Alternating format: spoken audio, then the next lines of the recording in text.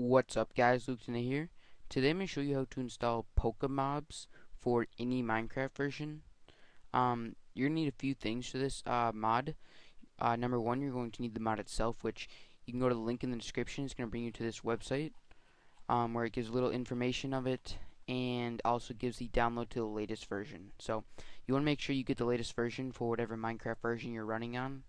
If you're on 1.8, get to 1.8. If you're on 1.7, get to 1.7, and so on. Once you do that, you can close out of this, and you're going to have a file called Pokemobs v0.1.5.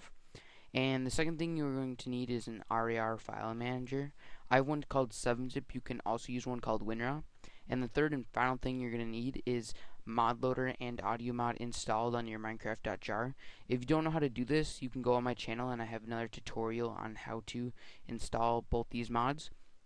And once you have all those three things, you just want to click start and type in %appdata% just like that. Hit enter.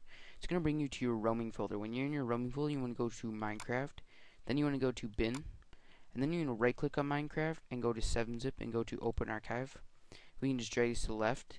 If you haven't done so already, there should be a folder called meta-inf. You should have already deleted it because you have mod loader and audio mod installed, but if you didn't, make sure to delete it now. Now go to Pokemobs and right click 7-zip open archive. And then you want to go to everything in this goes to your jar. You want to highlight all these class files and just drag and drop over here. Then just hit yes. Now you can go back to your regular Minecraft and go back here, and where it says resources, just drag and drop in the middle here, and it's going to ask you if you want to merge these. Hit yes. Now you can close out everything and open Minecraft, and the mod should be fully functional and be working if you have the latest download version and you follow this tutorial step by step. So I want to thank you guys for watching, and if you haven't done so, I would really appreciate it if you could thumbs up and favor this video and subscribe to my channel, because it helps spread the video to other people, and subscribing to my channel helps notify you when I upload my next video. I do upload daily videos, so make sure to click that subscribe button. And other than that, if you haven't done so already, make sure to follow me on Twitter. I want to thank you guys for watching, and if you're having any trouble, post it in the comments. But please don't just post this mod isn't working, because it does work, and I know it does because I've tested beforehand. Please post the exact problem you're having trouble with, so that I actually can help you. I can't help you if you just post didn't work.